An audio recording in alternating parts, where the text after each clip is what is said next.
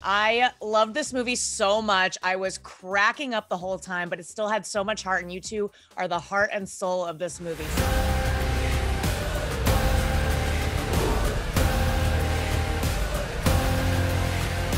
So for anyone who might not be up to speed, there might be a little confusion for people who are like, wait, there was a Suicide Squad movie before, now there's the Suicide Squad. How do you describe this movie to people, Daniela? I would say that everyone can tell a story, and everyone that tells the story always puts a little bit of themselves in the story. And we can say with this, the Suicide Squad is James' version, and for me it's truly a masterpiece. For me, I can't imagine like other Suicide Squad made from like anybody else. Sorry for everybody else. Well, what James is so great at is he takes these really obscure characters that people might not even know and makes us all fall in love with them. So Idris, for you, what did you know about your character in advance? And I don't know if this is true, but I read you signed on without knowing who you were playing. Yeah, this is really, really true. Ash, I didn't know what character I was playing, but I knew the type of character and I knew the position he played within the storyline. So that's all I needed to understand, and I signed on. But I did know that, he was the first guy to, put Superman in hospital because he shot Superman. And that's why he's in jail. And that was very intriguing, and also became a little bit of a motivation in some of my scenes and my character development. A lot of people thought you were taking over for Will Smith's character, Deadshot. What did you make of those rumors? Those rumors would be natural because, Will said he wasn't going to be joining the second movie. So it was quite, natural for the audiences of fans to think that I would be taking over the Deadshot character because the Deadshot character lived in the other movie. But I was, really satisfied that James didn't want to do that.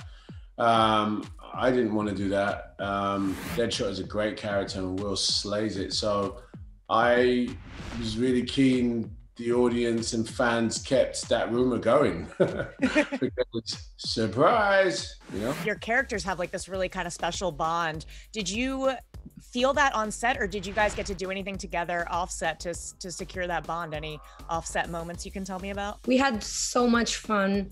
We would tell each other the worst jokes that we ever heard about.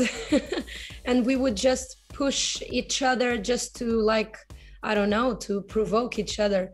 And that bond, like the bond that you see in the movie, it's the friendship that we have also off camera. Idris, like James, you're kind of navigating the Marvel to DC crossover.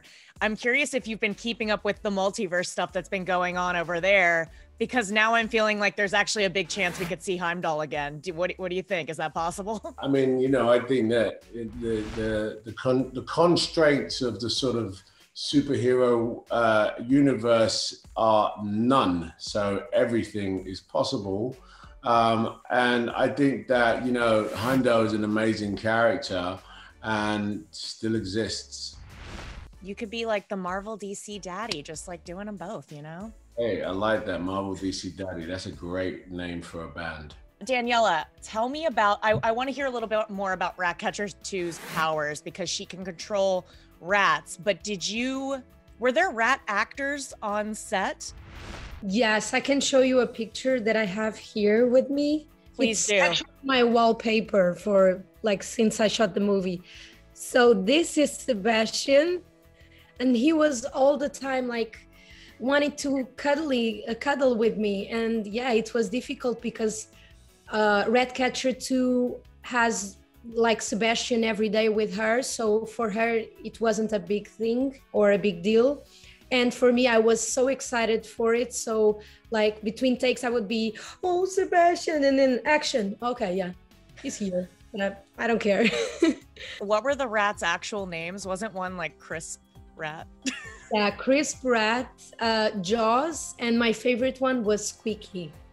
Oh my gosh, I love that. I heard they're like the closest thing to dogs or something, like rats as pets or. Yeah, they're really smart. Actually, they can be trained, and like the rats that we had were trained, like to be standing up, to stay on my shoulder, and another one was like the smartest that could be, like if we call them, they like he could come, she could come.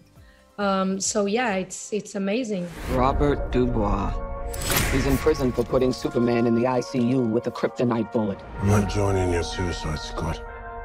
We'll see. Idris, what would you like to see Bloodsport do next? It wouldn't be next, it would be what came before. I would be really interested, you know, to see why he went to jail. Why did he shoot Superman? I would love to see that narrative come alive. Daniela, how about for you with Ratcatcher 2? She had the opportunity to talk about his father, so I would love to see a little bit more about it. But I would love also to see Ratcatcher like learning from, I don't know, why not Bloodsport, how to shoot a gun, how to fight with someone. I would love to see like her debut as a supervillain for real.